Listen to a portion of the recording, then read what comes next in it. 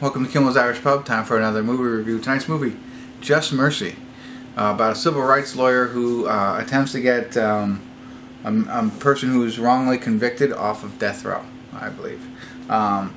Brie Larson, Michael B. Jordan from Friday Night Lights, Jamie Foxx, O'Shea Jackson Jr., pretty good cast right there. And IMDb has it at a 7.4, so pretty high rating there. 2 hours and 17 minutes long, so let me get into it a little bit, find out what it's about, and then once I know that, I'll let you know, and then ultimately I'll tell you what I think, so stick around. I think it's supposed to be pretty good. I'll be back.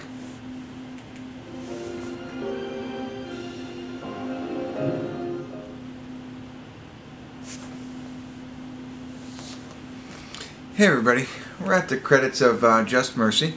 No check-ins tonight because I didn't think it was needed. It's your standard movie about wrongly accused people, and you know, the lawyers that go after and try and get them off wrongly accused. Conviction is a good one. What else is there? I had a bunch of them. Conviction is a good one. The Hurricane. The Life of David Gale, those types of films. This is basically what it's about. So Michael B. Jordan plays a young civil lawyer, as I mentioned, and out of Harvard, and he's looking to do good in the world, and this is based on a true story. Brian Stevenson, I think, is the real lawyer's name, who, you know, wanted to help these people who were potentially wrongly convicted. So he starts and he finds Jamie Foxx's character, and you know, looks into the case and realizes, okay, you know, he was accused of murder, and now he's going to work to try and get him to prove his innocence is what he's ultimately going to do. So you imagine in all these movies like how that goes. So they find something, and then, you know, and there's corruption, and it goes back and forth. That's really what the whole plot is about. So you've seen movies like these, and you get it, and they're great movies. I like them, I love them, but you get it, and this one's based on a true story, which is even better. So, but I think the main thing about this, what's going to separate it from any of these other types of movies, is the acting.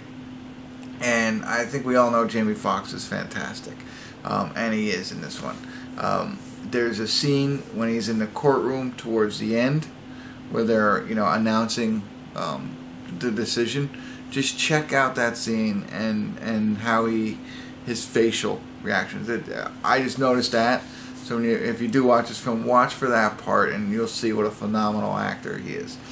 And then Michael B. Jordan. So Michael B. Jordan's a younger actor. You know, and it struck me when I started to watch this and how young he looked. And I was like, man, he looks like a kid. I remember him from the TV show Friday Night Lights. That's when I first met him. When I discovered him. Whatever, you know what I mean? That's the first time I've seen him. He looks the same as he did then when I was watching that show. It's just you know, a little buffer, but young guy. But, you know what I mean? So that's like, is this young kid fresh out of Harvard going to be able to do all this stuff? Well, he does a great job. They give him a lot of, you know, like in a trial, they have a lot of, I don't know what's opening statements, closing statements, you know, speeches, right? And he does a great job delivering all of those.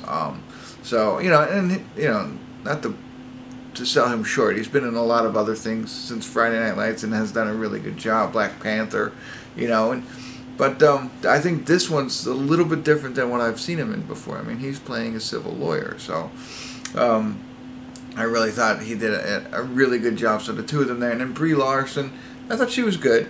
I think the other two were a little bit better. Not that she did a bad job of acting, but I just didn't, you know, I think she had an easier time with her character than the other two, I would say.